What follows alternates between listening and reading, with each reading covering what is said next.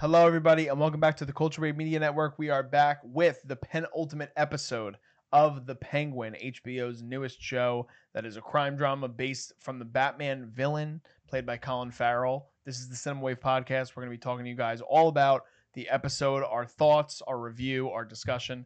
I am one of your hosts. My name is Darian Scalamoni. I am joined by Vinny Albano. Hello. Vinny, how you doing? I'm good. I like this episode a lot. I felt like it was a bit of a shorter episode, but I felt that too. I don't know if it was because of the pacing. I think it was jumping, and they did a good job of jumping back and forth. We speculated. I don't know if it was last week or the week before that, but I know I've talked about it, that we were going to get a flashback episode. Now this whole penultimate episode is not a full flashback episode, but we do get the glimpses of Oz as a child. We get to see his siblings when they were alive. We get to see Frances as a younger woman, as well as a reveal of Rex Calabrese, who he's been idolizing throughout this whole season. But yeah, the episode kind of flew by for me. I don't know if it was because I was just so invested, because I think time-wise, let me see if IMDb has it. Yeah, it was 46 minutes, so it was a little bit shorter than I think some of these other ones were. But what were your overall impressions coming out of episode 7, titled "The Top Hat"? It was an explosive episode, no pun intended. Actually, Pun definitely intended. Yeah, pun definitely intended. I really enjoyed how this episode manages to, once again, I say this every week, but it subverts your expectations in a way that is subversive. Like, let's jump right into it. It starts with the flashback, right? And we're in the history, the younger years. I was trying to find the words to describe the younger years of Oz and the Cobb family in general. Yeah. And we see Rex Calabrese, who he's the mobster that we assumed him to be, but he almost seems a little bit more aggressive than we thought he was. Like, Oz, the way he talked about him, always talked about him as if like Rex was like a friend almost, right? But Rex doesn't even acknowledge him in this episode. Yeah. So that was really interesting to me. But also the big one being, though, we find the truth that Oz was the reason why his brothers died, and he essentially let them drown out of, very spiteful kind of, what's the word? Just very spiteful, very not pity, but petty, very petty reason. And that was a shock to me. And I know we were talking off camera. Yeah, dude, I my mouth was like agape. Yeah, like I couldn't believe that. And the way it plays out in the episode, it's not a criticism of the episode, but like, I mean, obviously we know that Oz has this this disability with his foot, and his older brother wants him to climb. It's climb up or climb down? Climb down this ladder to come into the sewer system, and he kind of like freaks out, and he's like, I hate this, because he was worried he was going to fall. And he kind of does it in a way that seems like, I shouldn't say harmless, but it just feels like you're like, oh, well, he's going to go back. And he locks him in there, and he waits there for a second, and then he's like, no, I'm going to leave him in there. And he locks his brothers in the sewer. They have no way of getting out. Nobody can hear them. And this rainstorm comes, this drastic rainstorm. And so much of it, I think, actually plays into the flashback with Rex, because you really get a real idea of Oz and his what attention means to Oz. He calls out to Rex multiple times, trying to like be witty with him and be like, hey, I know who you are. Like, what's up? Like, I recognize like that you're the man and all this stuff. How you doing, Rex? I respect you. And he's a kid, and Rex is just like, what the hell is this kid doing? Like, just keep walking. Like, I don't know who you are. Like, you're the gimpy kid with the leg. I don't need to deal with you. And he doesn't see it as that, like you alluded to. But then when he locks his brothers in the sewer, so much of that is about getting the attention from his mother and having her all to himself. The same way he wants Gotham all for himself. He wants everything all for himself. The only person that we've seen, only two people we've seen any indication so far of him having a little bit more sort of, I guess, care for, is Francis, which is obvious, and Victor. It gives me a very bad feeling about what's going to happen to Victor. Yeah. But we see sort of when we at the end of last week's episode that Sophia's waiting, and this episode opens with Oz sort of coming into the house and seeing that Francis is gone, and he wakes up Victor and he's like, where is she? Like, go get an army. Like, where? Like, and he's like, they took her. I think there's so much nuance to the way they really showcase the relationship between Oz and Francis and what that means to him on a deeper level. So much so that he would kill his brothers to have her all to himself. And it's shown in the end of the episode too, when they go to they go out that night together, and he's like, I'm gonna make sure that you get everything you've ever wanted.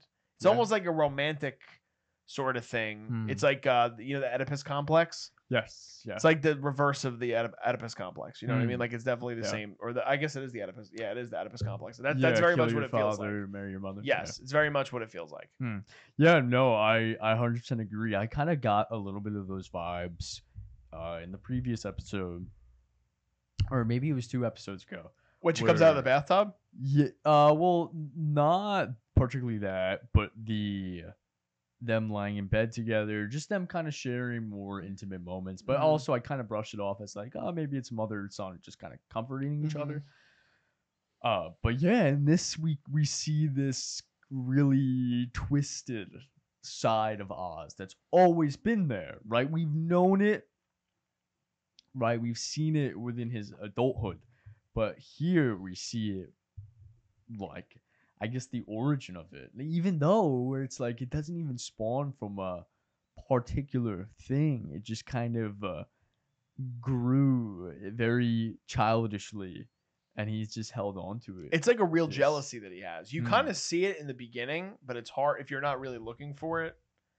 Yeah. The nuance of like when he's sitting there and he's having these moments with his mother, and then his brothers come in, and then she's dancing with them, and she can be free flowing with them, and she jokes around with them, even like in that moment where he's having a conversation with her, and then the brothers end up underneath the table and they like ruin what she's doing, and then she just kind of brushes it off and she's like, it's all good, like, and she keeps playing the game with them.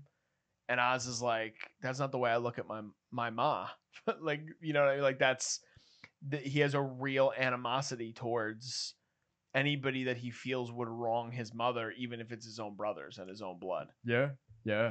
It's very twisted, but in a way that's like, yo, he's a Batman villain. So it's great to see, you know? But yeah, this episode was so subversive in that way.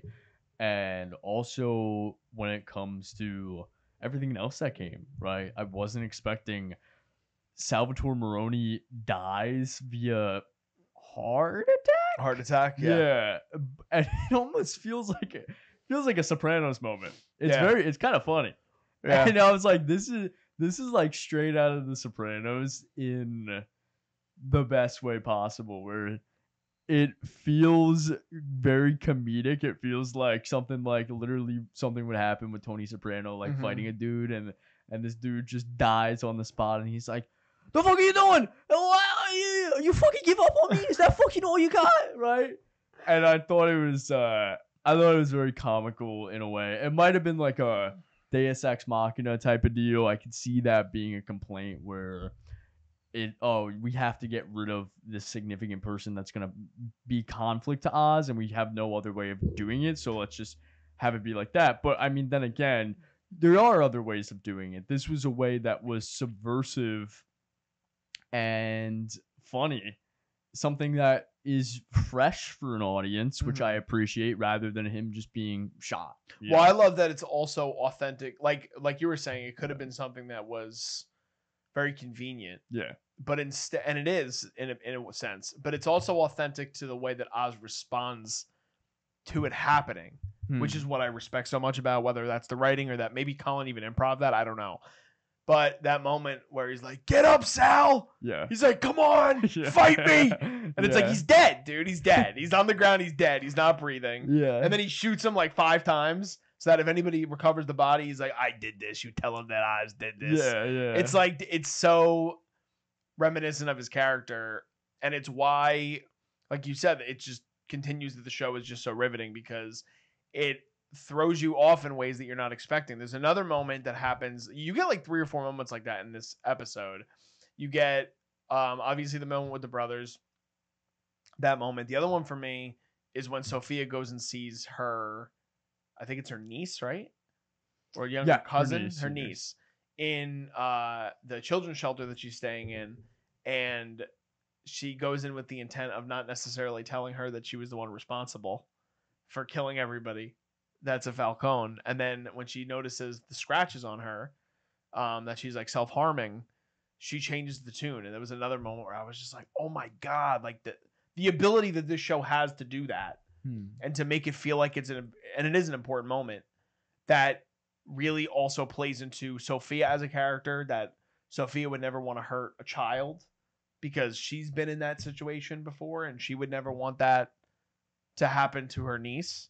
It's just so remarkable in terms of the talent and the ability of the writers to constantly surprise us as viewers on like what's going to happen and also keep the story going in a way where you're still compelled and you want to see so much more out of this character and out of this world, which I think is really a credit to Reeves even for creating this character in the way that he did and having such an imprint on this version of Penguin, because we talked about very early on how like the only other Penguin we had ever seen was like Danny DeVito's Penguin, and it's so not what they're doing with Colin, which is why I respect it so much. It's so individual, but there's still so many nods to like the symbolism of what the Penguin represents for Batman. Yeah. I mean, the whole sewer. Right, 100%. I mean, I think of Tim Burton's Batman Returns of how like he was a baby and he like drifted off into the sewer and lived with these penguins and grew up as this amalgamation. And the whole episode is within the sewer. It's within it's the abandoned tunnel system that's also connected to a sewer, right, and rain system. But that in a sense feels so Penguin, and it's like connecting the Bliss operation and their HQ that which the whole episode takes place in with the backstory and the quote unquote origin of why he is what he is to that same place is such a like little nod, but it's that perfect example of like less is more. It works so well. It's so just wow. Like they really understand what it means to build a character and treat this version of the Penguin still as the Penguin in a respectful and I'm trying to use a better word. Grounded, good. But good way. Yes. You know. Well, I think also like you were just talking about with the sewers, because that's one I've been thinking about too. But also like, so again, when people come before this show existed or before the Batman existed, when you talk to people about what the Penguin represents to them, whether it would be Danny DeVito's version, which is a lot more like a person Penguin hybrid. Yeah. But the initial design for what the Penguin is like a cigar chomping, cane twirling gangster. Yeah. Yeah. And to have someone like a Rex Calabrese be somebody that Oz idolizes and ideally wants to become, it makes sense for where our character most likely is going to end up at the end of the show, right? Which is also great that they interweave that realism into it.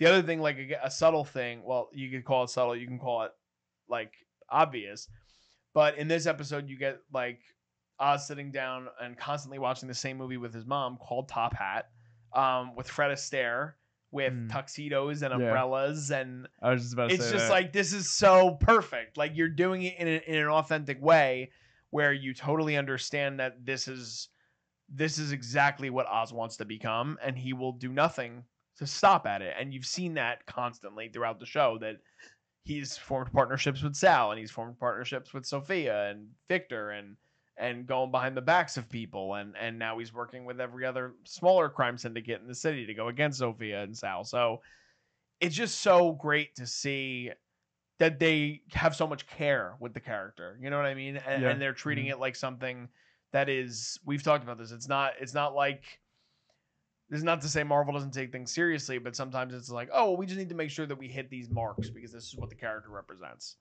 And it's like they're doing it in a way that feels so much more thought out.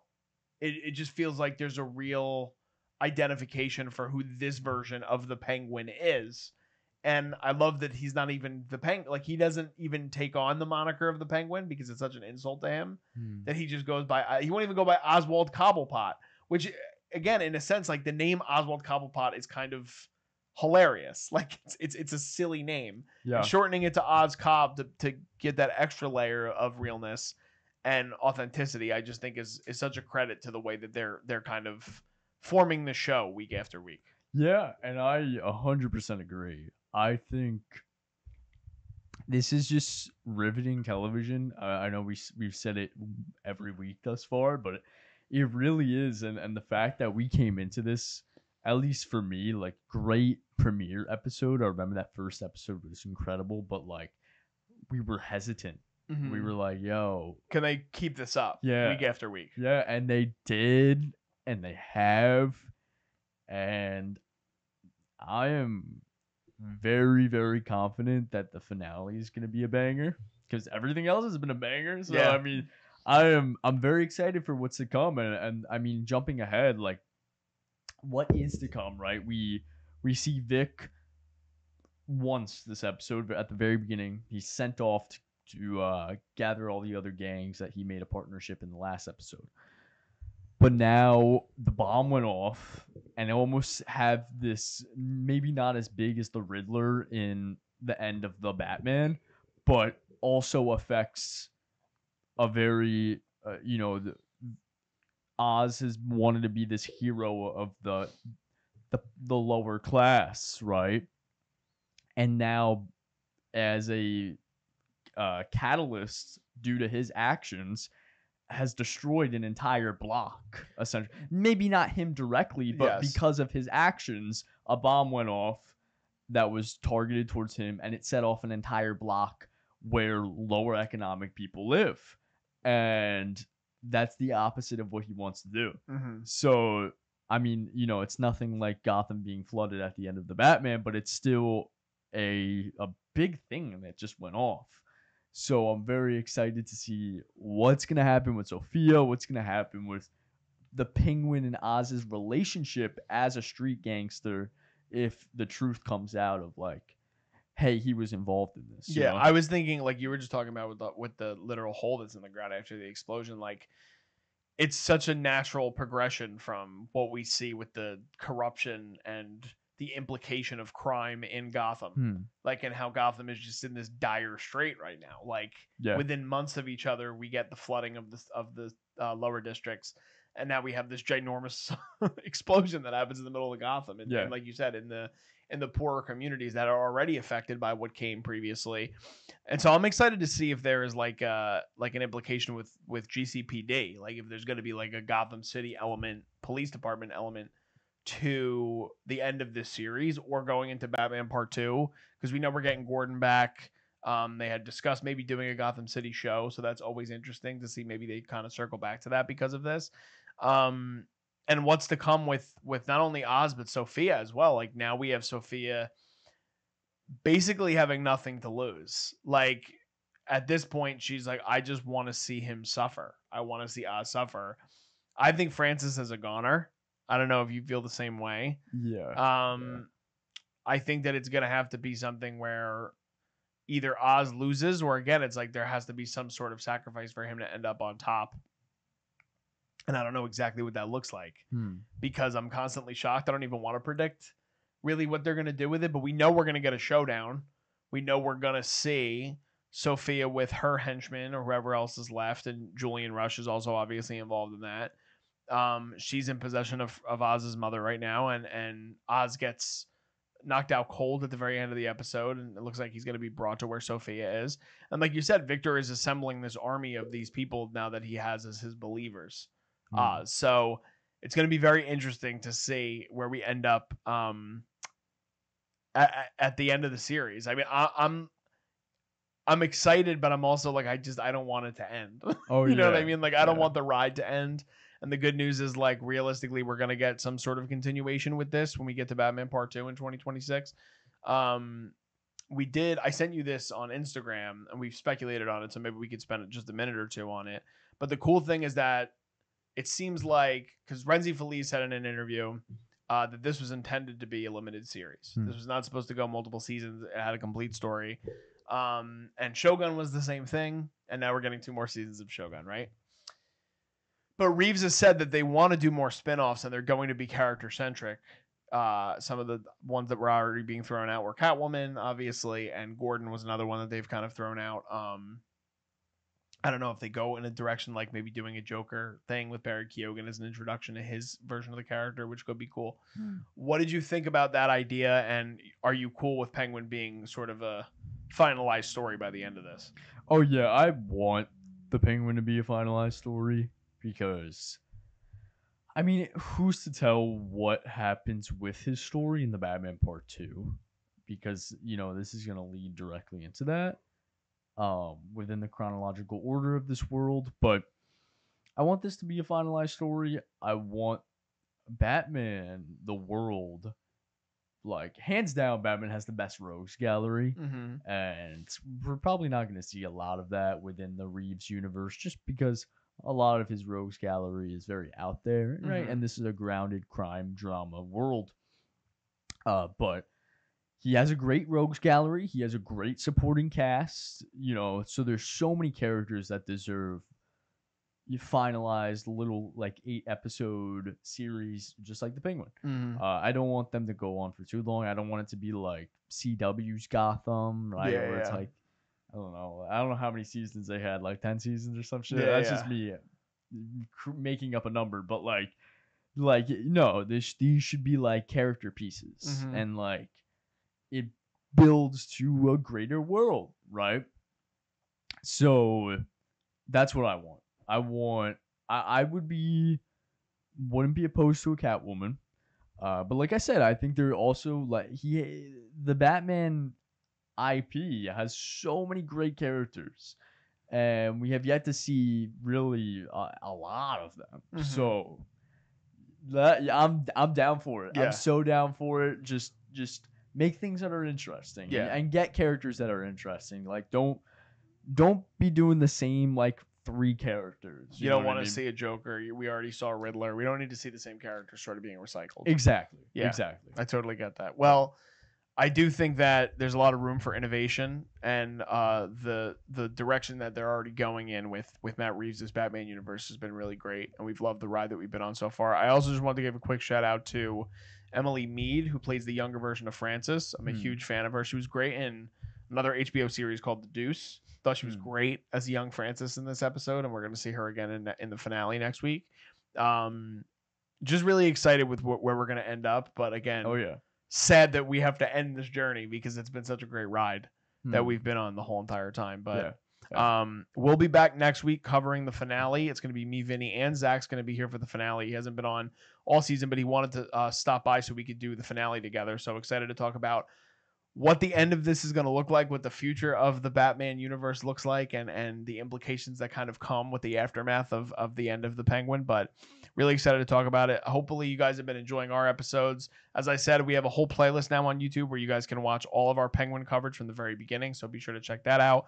Give this video a like if you can, and comment your thoughts on episode 7 of The Penguin and the show in general. Are you guys really enjoying the direction that they're going with the show? Are you loving it as much as we are? Do you think it's a little overhyped? Because I know a lot of people are coming into it now a little bit later. They wanted to binge the show leading up to the finales. I've talked to some people who are doing that, and I totally understand that method of watching as well. But also, you guys can follow us on social media. All that stuff is below me right here and in the description of the video. We cover all things film and television here on the channel. We have interviews with other people in the industry as well. A lot of exciting stuff we're covering in November. Some aftermath stuff that we did at the film festival we just covered, and a lot of other exciting stuff for you guys this month, like Gladiator 2 and Wicked and Arcane and Yellowstone. A lot of really good stuff we're going to be covering. So just signing off, I am Darian Scalamoni. And I'm Vino Albano. And we'll see you guys next time. This is The Culture.